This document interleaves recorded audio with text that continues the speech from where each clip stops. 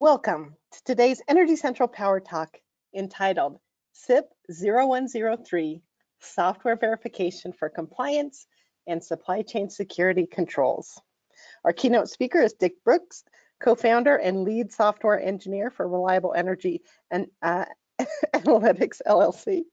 Dick Brooks is the co-founder, and he's responsible for the patent pending software assurance guardian, PointMan, software supply chain risk assessment application, and the processes both SPDX and CycloneDX, SBOM formats supported by the Department of Commerce NTIA SBOM initiative.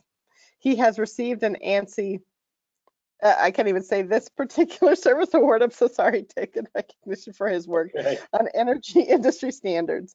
Dick, thank you for coming on our call. You'll have to explain a little bit more about your background. Before we do, I just want to let the audience know that we will have an opportunity for questions throughout the event, so certainly type those in as you think of them. Also, if you don't have very good audio, we have a telephone dial-in that you can click using your interface, popping over to that audio section. We are live today, and here's Dick to kick things off and tell us about all the things that I wasn't able to pronounce. Dick, welcome to the event. You have the floor. Oh, thank you very much, and thank you everyone for joining us here today. I hope you will find something that something useful that will help you in implementing your protecting your digital ecosystems from the bad guys. That's the intent of this. This is a technical conversation, a technical talk, so we're going to go through some details with regard to the actual security controls.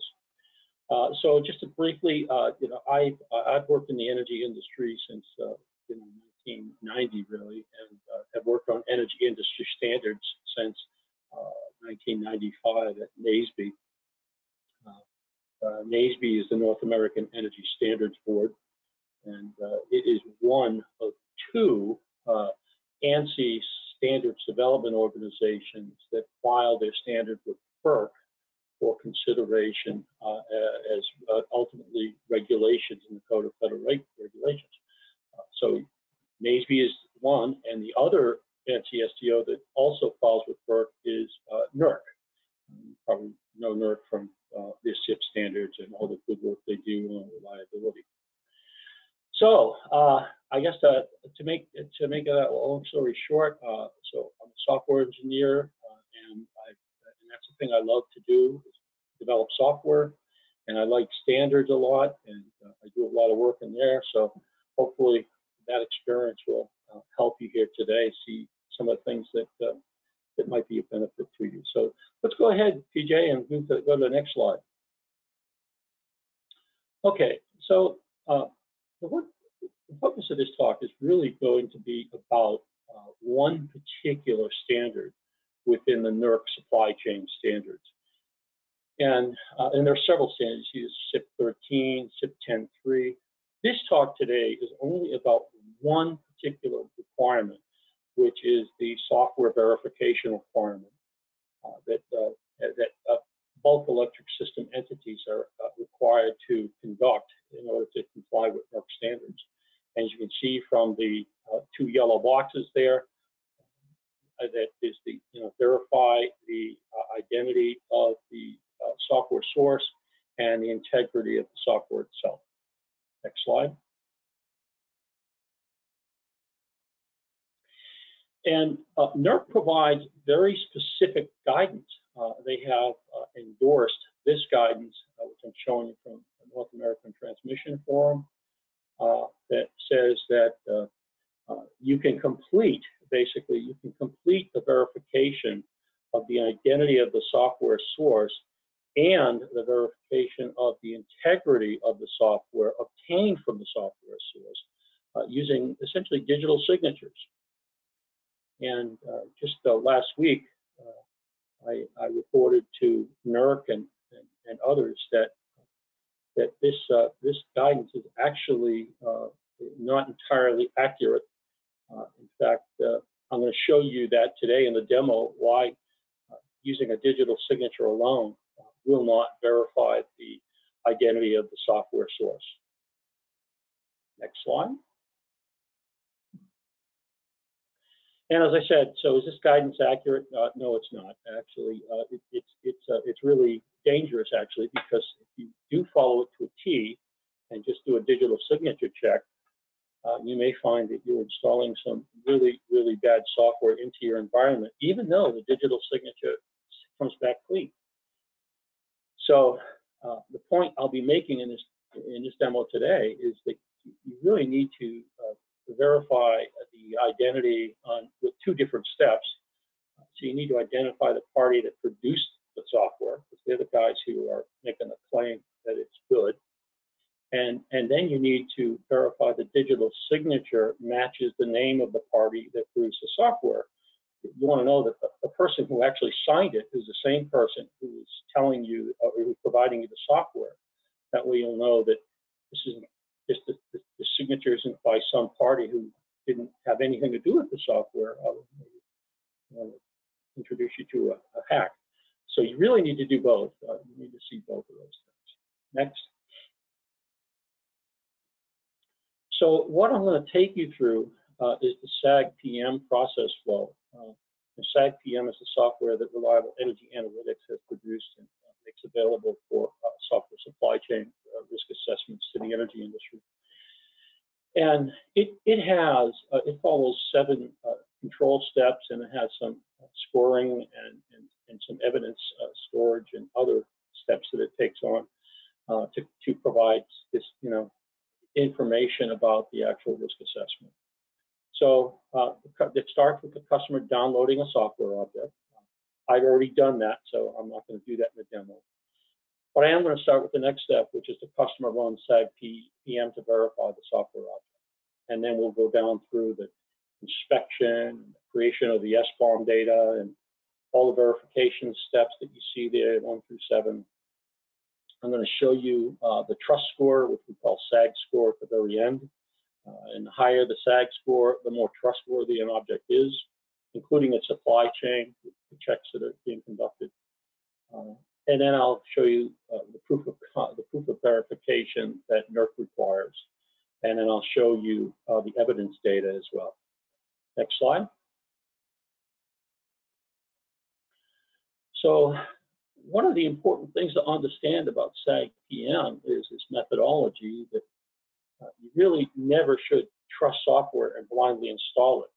You should always verify it and report your results. Ideally, what we really want to do is, as we discover, risks across the supply chain and across the industry, we want to make others aware that we have found something bad, and we want to help them protect themselves from experiencing whatever badness exists in that bad software. So the notion here is you never trust software. You always verify and report it. And I always verify. I always do a SAG-PM analysis, risk assessment before I install anything. And corroborating evidence is key to establishing trust. And I think you're going to see that very clearly today when I show you what it looks like when you have an SBOM available, which is a software bill of materials. And you can see things like who's the supplier of the software and what components are they providing in this software. And so, even today, it's shocking to me, but even today, there are some malware scanning engines that fail to detect the malware used in the SolarWinds. And so, thank you, PJ. I'll show my screen now so that I can show you exactly. Where did it go? Let's see. Apparently, I have lost it. I don't know why, but where's that? I'm going to go into the chat and get that. Let me go ahead and get that. And I'm going to show that screen now. PJ, can you see that? We can. And before you get into that, a question popped in, and I'm not sure if this is the right place to slot it, but they had asked, are the Canadian standards equivalent to the NERC standards? I'm not entirely sure. I do know that the Canadians follow FERC, and they do follow at least the reliability standards of NERC. But I don't know if they are actually following the NERC SIP standards, which is the cybersecurity. I suspect they are, because I've talked with people from the IESO in Ontario who work on these standards. So I suspect they do, but I'm not sure. Thank you. So here's what I want to show you today. So I mean, I think by now, I don't think there's anyone on the planet that hasn't heard about the SolarWinds incursion. But surprisingly, and this is VirusTotal, they're a malware service provider. And what this is showing, can you see my mouse okay there? Do you see it? I was muted, but yes, I see it. Okay, thanks. So what VirusTotal does is it has 69 separate malware scanning engines that it uses to try to identify bad software. And what this is saying, that 53 out of the 69 are able to detect the SolarWinds malware. And so if you scroll down, you see, most of the usual names like Microsoft caught it, and a bunch of others, CrowdStrike caught it, Palo Alto caught it. But when you scroll down, you see that there are still some malware scanning engines that didn't. And some of those might be surprising to you. I know I was very surprised to see F-Secure there. I've heard they've been around for a long time, so I was very surprised to see that they aren't detecting the SolarWinds malware. But at any rate, so what this is showing really is the need to have a corroboration of evidence in order to try and reach a conclusion on whether or not software is trustworthy. So with that, I will pass it back to you at this point, PJ. Okay, great. And we can go back to the presentation. And so this corroborating evidence concept is expressed in this triangle that you see here, that you've got vendor supplied data that you will need from the vendor, things like what are their signing keys and what's their legal name and other information.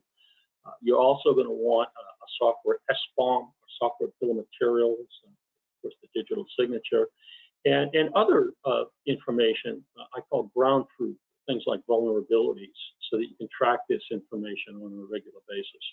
Next slide.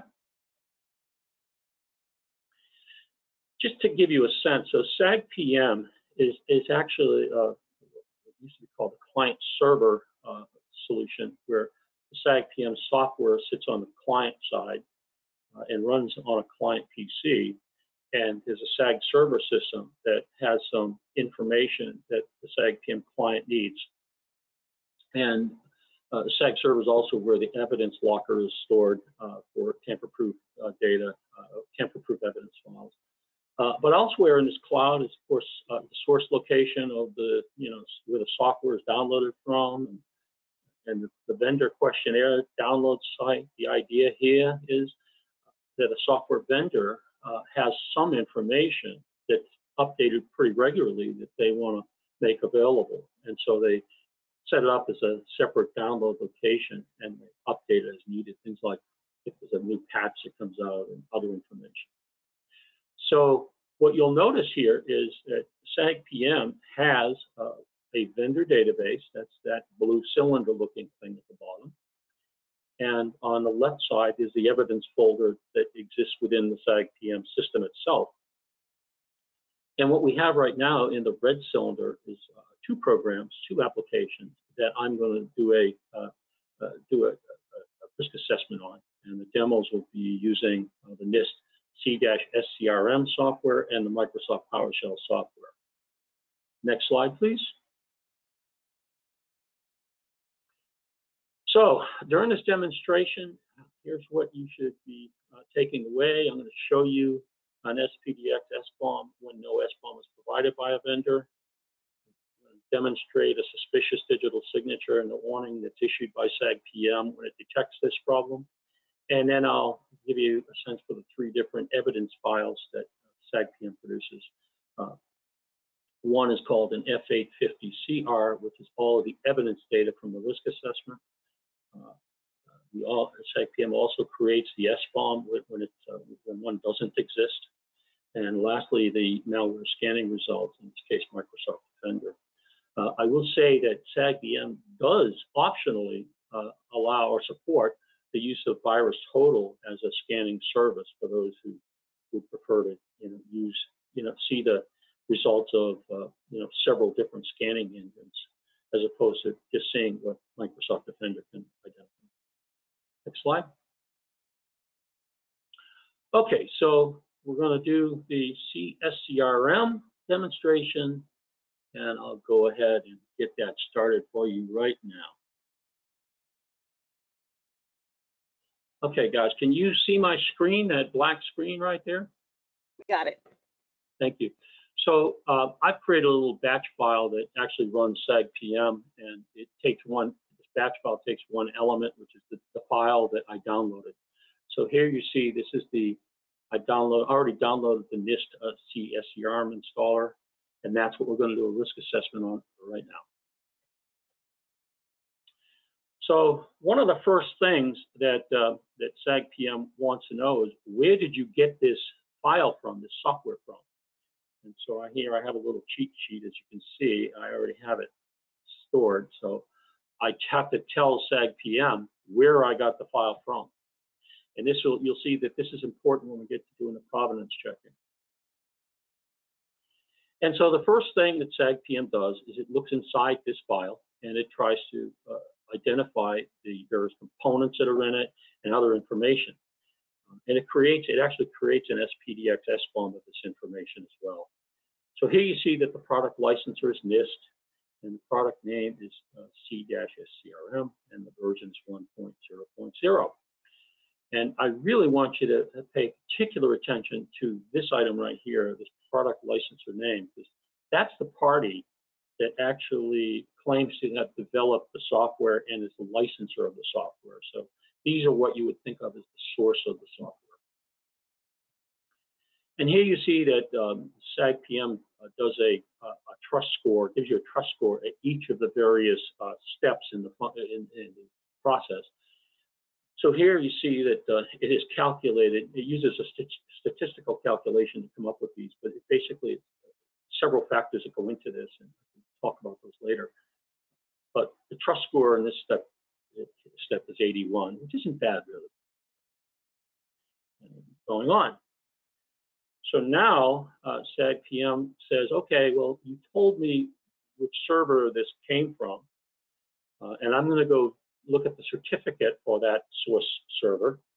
And it goes out and it says, oh, okay, well, that actually came from nvd.nist.gov. And that's what the certificate says at that site. It's signed by DigiCert. And a big warning here that NIST is not found in the vendor database. That's because I didn't set it up in the SAG-PM database. And I want to show you that you can really run SAG-PM on any binary image. You don't have to have it have a specific vendor listed in the database. You'll get warnings like you see here, and your trust score won't look good because it does check to make sure that the data that we see as ground truth matches what's in the data that's discovered in the objects themselves. So you see the trust score for this is 0 because it's not in the database. So the next thing it does is it does a malware scan on the object that you downloaded. Before it does that, though, it updates the signatures to make sure we have the latest and greatest malware signatures available to us. And we need to do this because malware is discovered just ad hocly. It can come up at any moment. Someone discovers a new malware. So it's important to make sure that you update the malware signatures before you do a malware scan. And this takes a couple moments because this is a fairly large application, but it'll come back to you very shortly. I ran this morning, so I know that there are no malware risks in the software. You'll see that here very, very shortly. It goes as expected.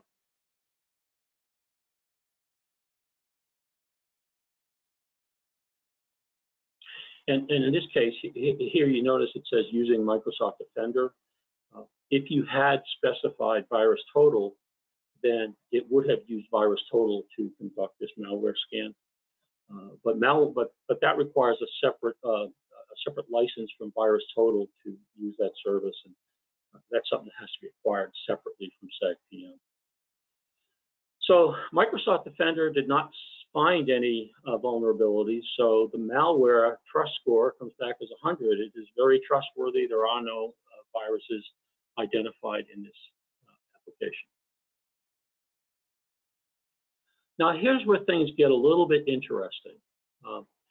That software that we're running this risk assessment on, which was provided by NIST, is actually signed by a company called the Boston Consulting Group. So this is different from the name of the guy who actually claims to have supplied it. But some additional things that SAG-PM does, it warns you if there's an expired cert in the chain. It warns you if the signature is more than a year old, and you can see. So it's giving you some sense for, how trustworthy is this digital certificate for this particular software application. And then finally, what comes back is you can see right here, it says number of files successfully verified, 1. No warnings, no errors. But what SAG-PM points out is, oh, hold on here. This digital signature doesn't match with what's in the product licensor name in the file properties. This is a very high risk. And the next warning is unable to match that digital signature with the vendor database. So here are 2 things that should really give you reason to pause and ask, is this thing trustworthy? And so, as you can see, SAG-PM says that you get a trust score of only 29, which is very low. And it's because of these 2 issues right here. The licensor and the signer are 2 different entities, and there's no way to verify that this signer was actually authorized to sign that NIST software. So this is a very big issue. In fact, there's some guidance provided by NERC that says that you can verify the source, the software support source, and the integrity of the software by simply checking the digital signature. So what that really says is, if you get this kind of result, no errors, no warnings, everything's good to go. Well, the reality is that that may not be the case. In fact, just to prove to myself that anyone could sign anything, I took the NIST software myself and I slapped my own signature on it. And guess what? It came back the same way as fully verified, no errors, no warnings. But of course, SAG-PM did indicate that even with my own signature, of course, I'm not the product licensor, so it also reported that as well. So this is a risky situation that you need to avoid or be aware of. I have already reported this situation to NERC, that their guidance for using a digital signature alone to validate a software supply source is invalid, and that could lead to some very dangerous software being installed in the electric grid. So. Hey, Dick, we had a quick question come in looking at your screen, and they say, why is the warning showing 0, but you have 2 warnings in SAG-PM? Okay, that's a great question. So the information that I'm showing above that says number of warnings 0 and number of errors 0, that's actually produced by the sign tool, Microsoft sign tool. So if you use and this is one of the issues, if you use a sign tool today to verify this digital signature, it's really not verifying the relationship between the signer and the person who built or licenses the software. It's just asking, is the signature valid? And in fact, it is indeed a valid signature, but is it the signature that was authorized to sign this software? Well, in my case, the answer is no. I was not authorized to sign this software. I asked, well, was Boston Consulting Group authorized to sign the NIST software? And the answer is you don't know. So the information you see there about successfully verified, that is what is being reported by Microsoft Sign Tool to validate the digital signature. However, what SAG-PM points out is that this signer information and the product licensor information in the SBOM don't match. And this is something you should be really, really careful of. I hope that answered the question. I think so. I don't see a follow-up quite. Well, follow up with me if you'd like. I'm happy to answer that. But that result that you see with the number of warnings and errors 0 is from Sign Tool, which validates it. Thanks for the question. Okay, so the next thing that happens is SAG-PM looks at the SBOM that was created. And in this case, it only found 2 items within the binary object. Some are more revealing than others. So in this case, you'll see right here, it shows the number of components found in this binary were only 2. And with that, it goes out to the NIST NVD site to check for vulnerabilities. And so in this case, there were no vulnerabilities reported. So SAG-PM says, okay, this looks like a good trust score, and it assigns 100 because no vulnerabilities were found. And then we'll move on. The next thing SAG-PM does is it looks in the vendor information that was supplied, the vendor questionnaire. Remember that I showed in the cloud that vendors provide information about their product, and it can change almost constantly, really, especially if there are new patches released. So what SAG-PM does is it goes and grabs that vendor information and it tries to see if it can validate it with what it knows from the previous steps and what's in the vendor database. And because it was unable to verify the product information in the questionnaire, it's a very high risk. And so there's a trust score of 0 for this step. The next item is what's called a provenance verification. And this is an area that really needs a lot more work in terms of what the industry is going to do to validate provenance.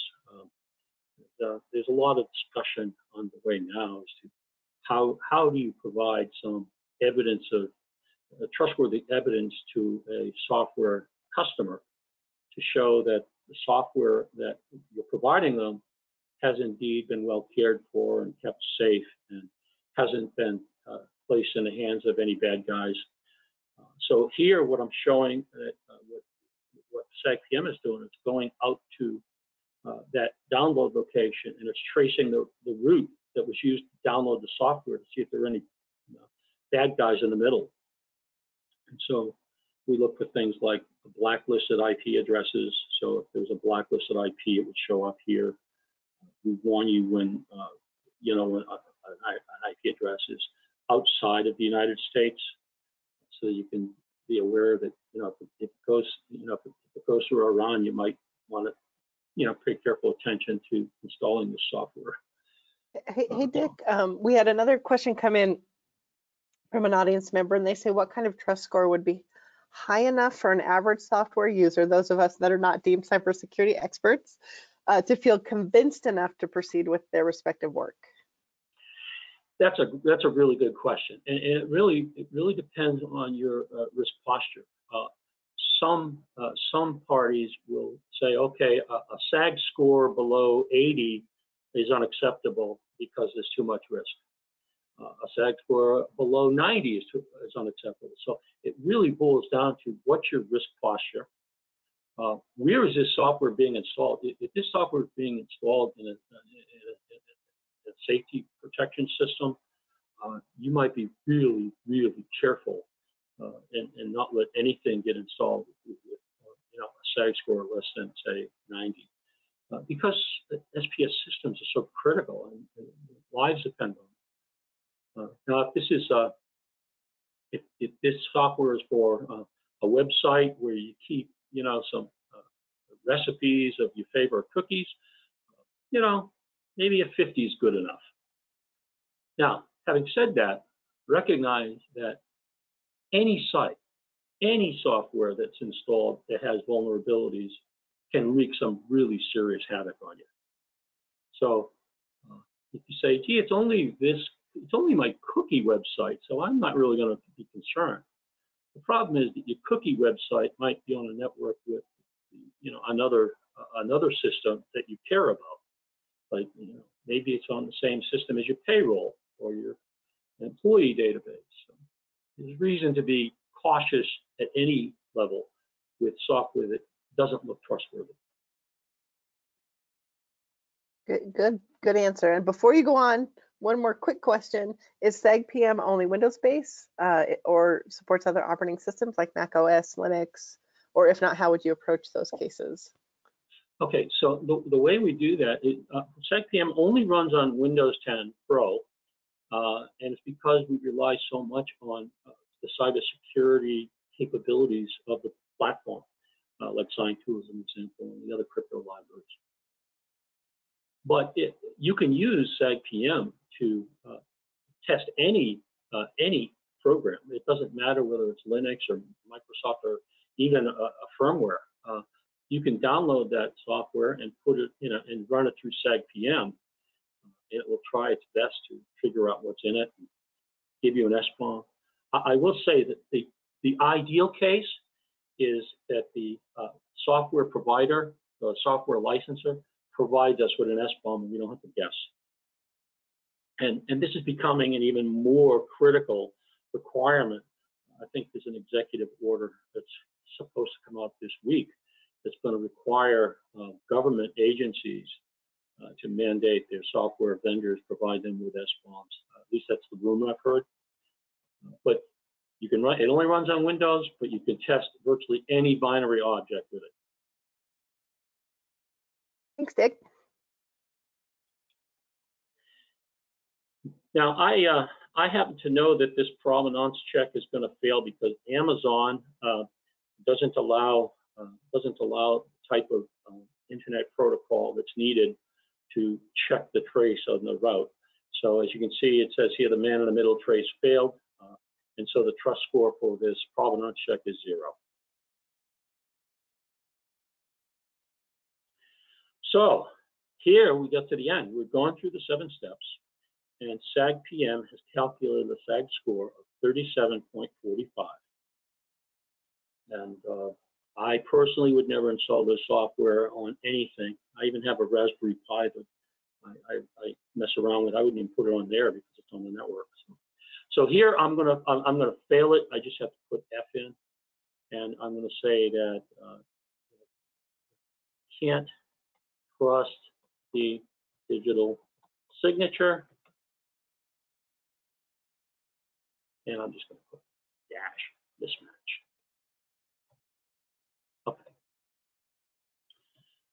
So I mentioned to you that this information that SAG-PM was designed for the energy industry to meet that one NERC standard, and that standard says that you must provide for an audit, for a NERC audit, you must provide evidence of the actual verification having been performed. So what SAG-PM does is it gives you that proof of verification, which you would then copy and paste into your change management system. And after you do that, you can continue on in the process. And so now SAG has put all of that evidence data and other material into the evidence locker. So I'll just go ahead and show you the different files that SAG-PM has produced.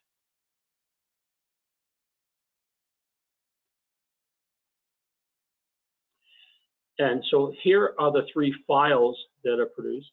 So this one right here, that's the SBOM that SAG-PM created for the NIST software. This is the evidence report. This is the results of all those steps that you just saw SAG-PM go through.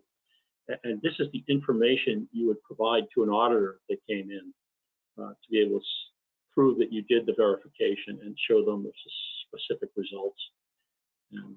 And then lastly is the results of the malware scan that we saw was reported as good by SAG-PM and Microsoft Defender. SAG-PM does come with a viewer, an evidence viewer. And so let me go show you what that looks like now.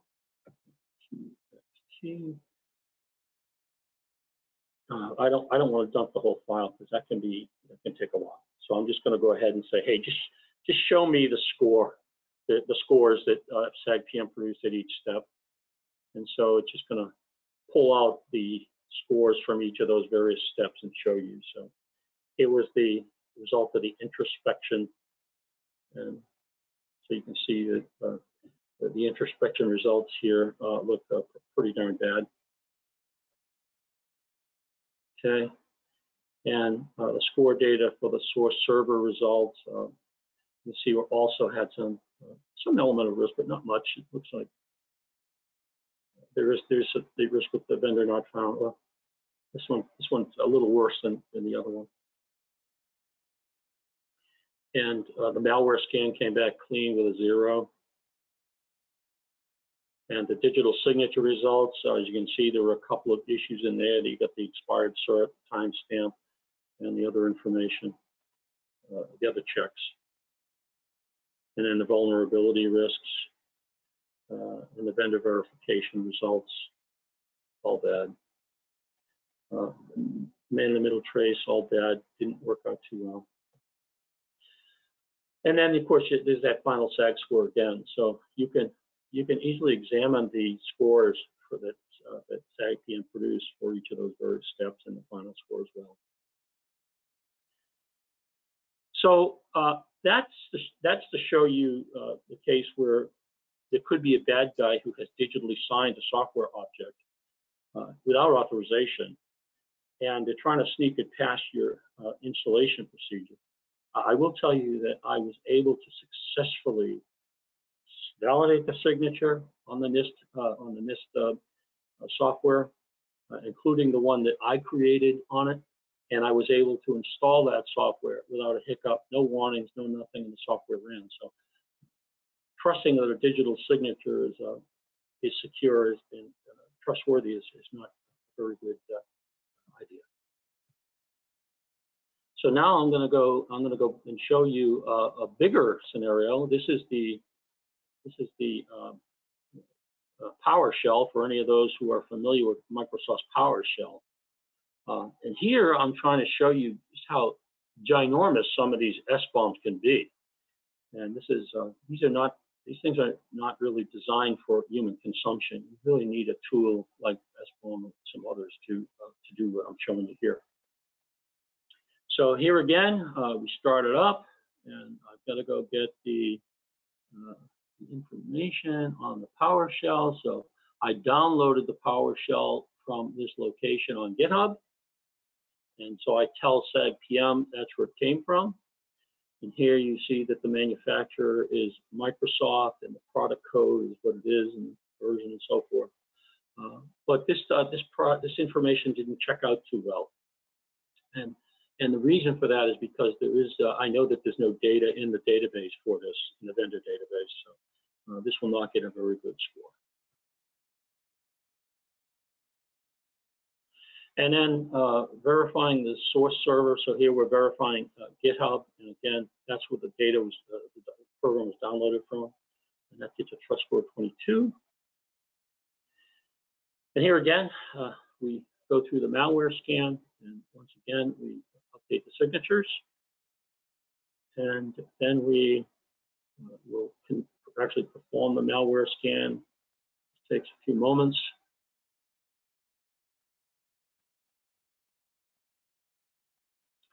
And so this version of the software is relatively new. It was officially released on the 30th of April.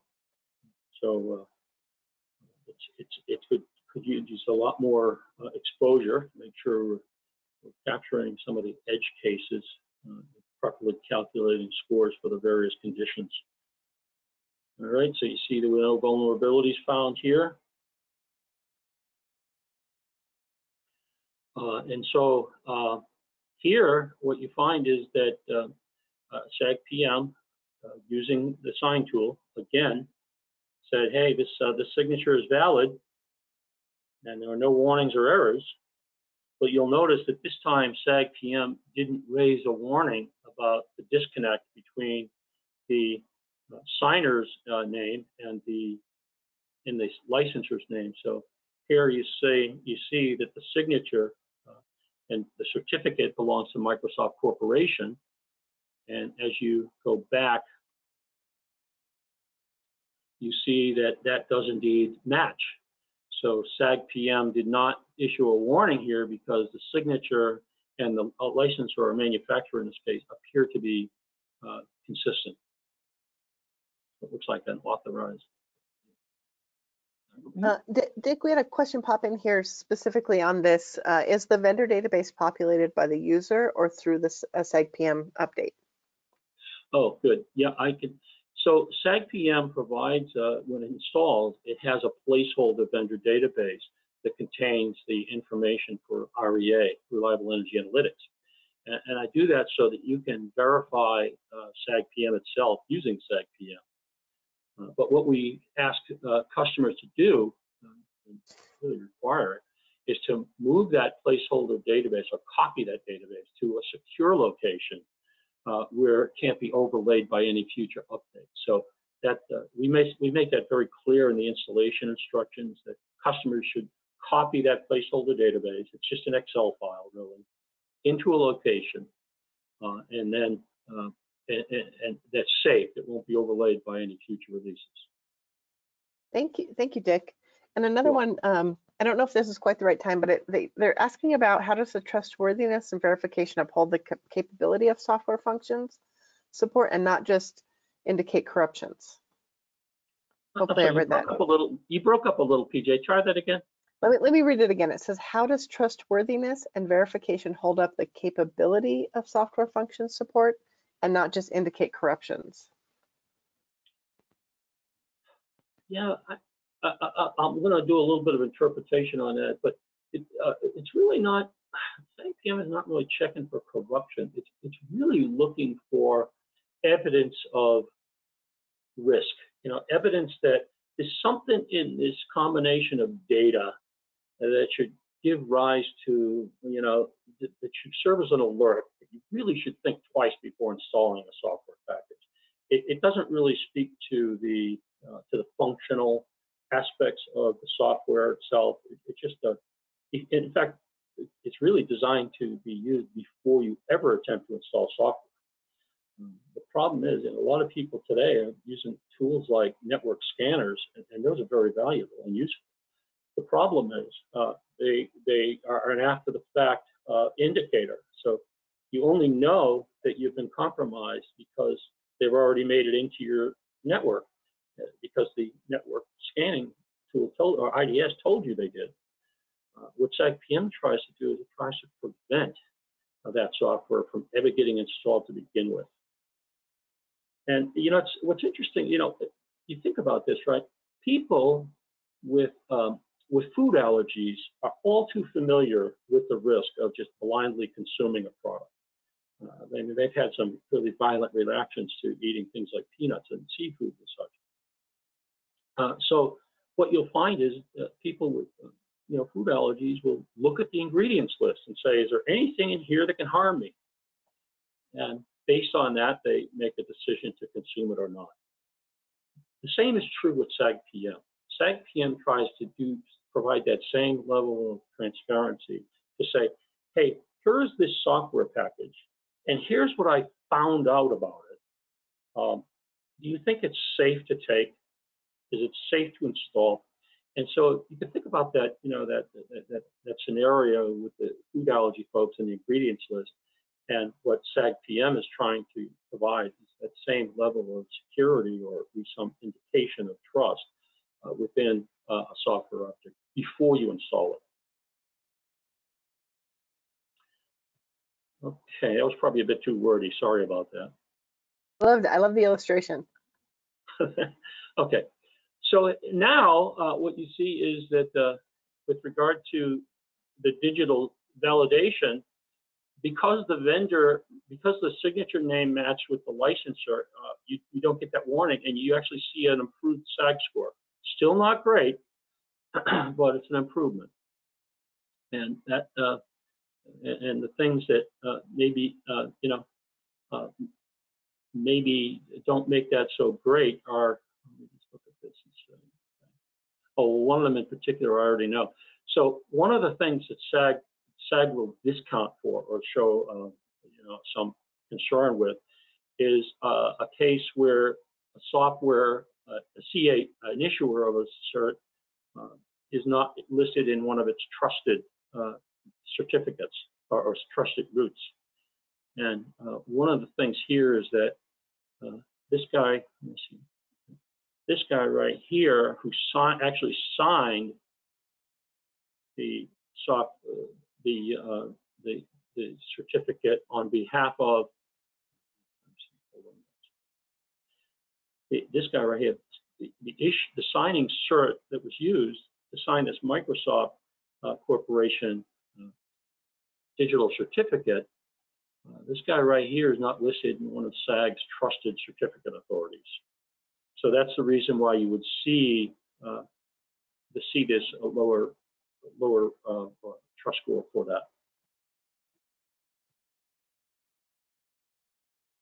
So this is intended to catch things like, is this a self-signed certificate? If it is, don't trust it at all.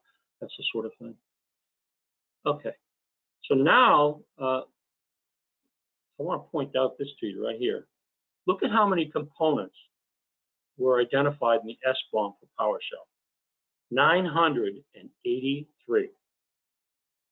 So what SAG-PM does is says, okay, well let's see if there are any vulnerabilities that may have maybe present in any of those 983 components. And so it's going out to the NIST NVD database, and it's issuing these searches for vulnerabilities for each and every component. And I will tell you that the NIST NVD database does have some things that I would like to see improved. Like you see right now, the performance is rather ad hoc. You don't know if it's not predictable performance. And so you can see how we're stuck on this one component. Sometimes it'll get past this, and sometimes it will, the NIST NVD server just keels over and end up with a failure. It's I've raised this as a concern with several parties now, and we really need to have a more robust vulnerabilities search capability, not just because it the performance requirements, but we also need to eliminate too many false positives being reported. So either NIST NVD is going to come out of its slumber, or it's going to SAG-PM tell us that it keeled over. So those are the two most frequent outcomes when you see this happening. So let's just give it another few minutes to see if we can get this to jump back and put us back in service. And Dick, while that's rendering, we had a question come in here, and they're asking, would it be possible for NIST or other institutions to set up cybersecurity programs to help train the average software users with constant refreshment and updates to be more effective in their daily work life in the modern world, while leaving the heavy lifting to the cybersecurity experts to deal with? Yeah, that's actually a really good point, a good question. NIST is really actually quite good at providing guidance. They have lots and lots of documentation that they provide, and there are different different parties that provide education or training on some of those practices. But the missing piece of the puzzle is the actual program that implements that great advice. And that was one of the motivators for me with SAG-PM, is I was saying, gee, we've got all this great advice, but some of it requires people with real cybersecurity expertise. And so what I tried to do was take those NIST best practices in the cybersecurity framework and codify them in SAG-PM, so that a party wouldn't have to be a cybersecurity expert to get the protections, the supply chain protections that could help them keep the bad guys out. So you can go to the materials, the guidance that's available, but chances are quite good you're going to need to have a PhD in cybersecurity to really sort of implement some solutions. With SAG-PM, I wanted to provide a solution to the smaller electric utilities and smaller entities in any industry, really, to be able to detect these risky situations in software. Thank you. You're welcome. So it's not looking too good here. Looks like NIST NVD has bailed out on us here. And I think the timeout is, unfortunately, I think I got it set for 15 minutes at the moment.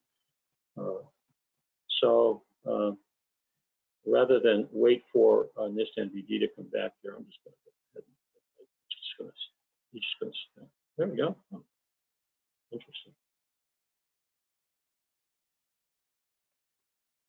Maybe it just needed a little attention from me. And you remember I said there were 983 individual components. Well, SAG-PM is going to go through each and every one of them looking for vulnerabilities. And as you can see, it has indeed found some vulnerabilities. It found 3 of them with this particular component that was identified in PowerShell.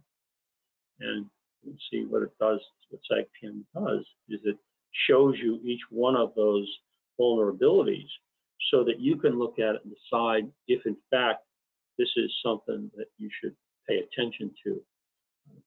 One thing you'll find with this NVD is that you see a lot of false positives, a real lot of false positives. And so it's important to review each of these to decide if indeed it's a reason for concern. SAG-PM can't tell because it doesn't have the ability to take that description information and give you a sense for whether or not this is a real concern.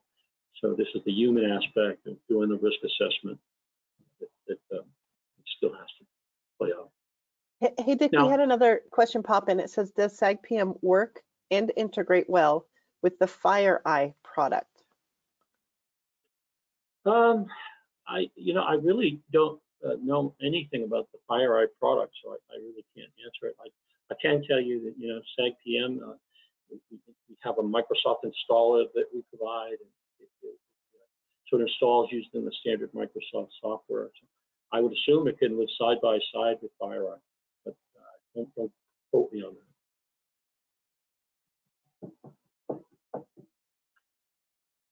Okay, so what SAG-PM does, as I said, it shows you the vulnerabilities, but when it finds one, it gives you really three options. You can continue to look at the next vulnerability, so it found 3 of them, which all you got to do is hit the Enter key, and we'll move on. And then it goes to the next vulnerability, so you see we were looking at 1149 there, now we're looking at 0192 here. And so what you could do is you could say, hey, you know what? I don't want to see any more vulnerabilities for this. I've seen enough. You could skip and say, go to the next component in the list and continue searching. Or you could say, there are 983 components that this thing is going to process. And if you come across a vulnerability that is something you really should be concerned about, and you should not install the software, you can just quit out of this and say, look, I've seen enough. I don't need to see any more. So you can just quit, and we'll just go down and give you a final score of 0 because it found a vulnerability. It gave it a score of 0. And again, this Microsoft information is not in the SAG-PM database, so you get all these warnings if the vendor data is missing. They didn't provide a questionnaire, and so we're unable to verify the software product information in the questionnaire. They didn't provide us one, so the trust score is 0. So now we're going to go to GitHub, which is where the Microsoft software was downloaded from, PowerShell, and we're going to do that provenance check there. And this one succeeded this morning, so it should succeed again. I hope it will.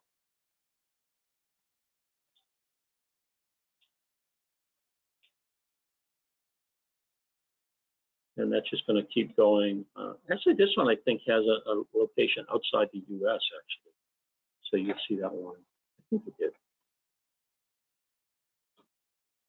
Yeah, there it is. So you see one of those IP addresses is actually Sweden. So that, and SAG-PM, just want to make you aware that this site is outside the U.S. It will ding it a little bit in the SAG score for that because we give a higher trust rating to anything in the U.S. But anything outside of the U.S. will have a higher risk associated with it. And so the trace completed, you can see the trust score for this trace is only 17, very low, mainly because of all the outside IP addresses outside the U.S.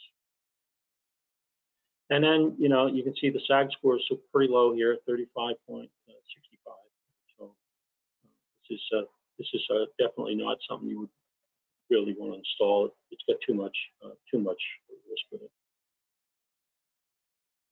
And here again, you have your proof of verification. This is what if you were in the bulk electric system, expected and required to comply with NERC SIP, you would take this information right here and you would copy it and put it into your change management system. And that's what you would show the auditors when they come into town, to prove that you did indeed follow the standard and did the verification.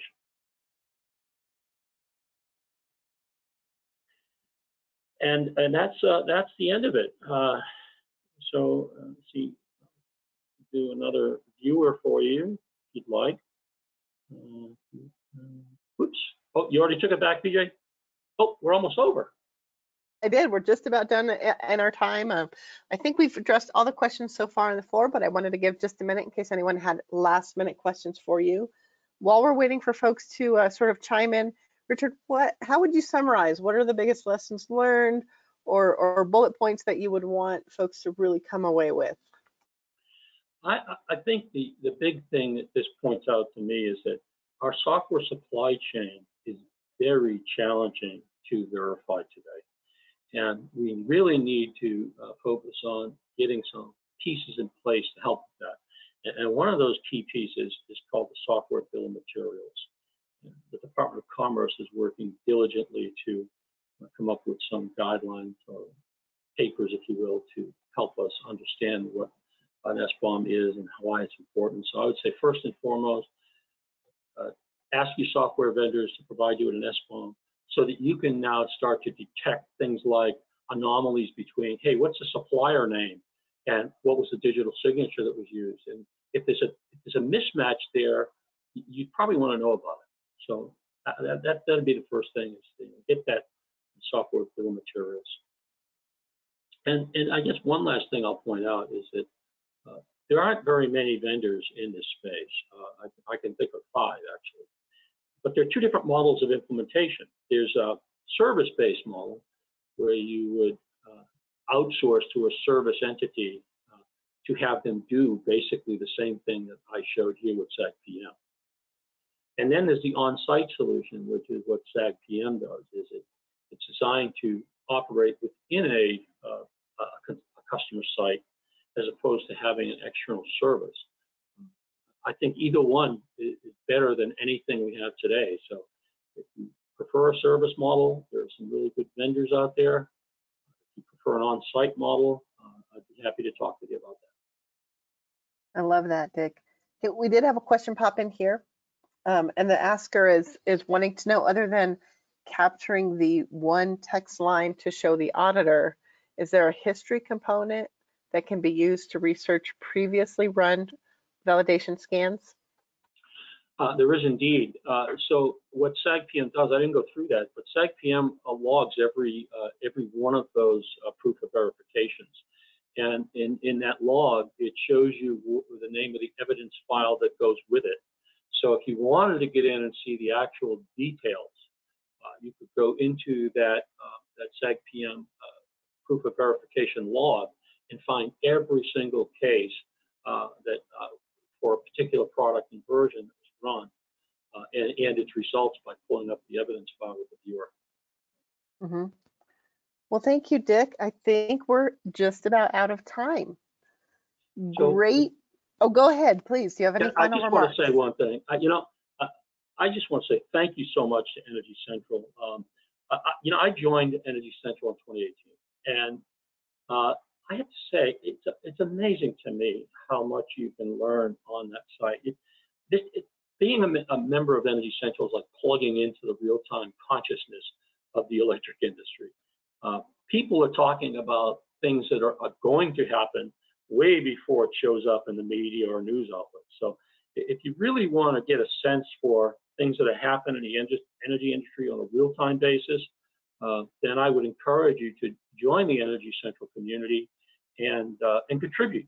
A lot of people are out here sharing their knowledge and expertise. So I think your contributions will also be valuable, and you might find a few things worthy or knowledgeable learning for yourself as well. Thanks.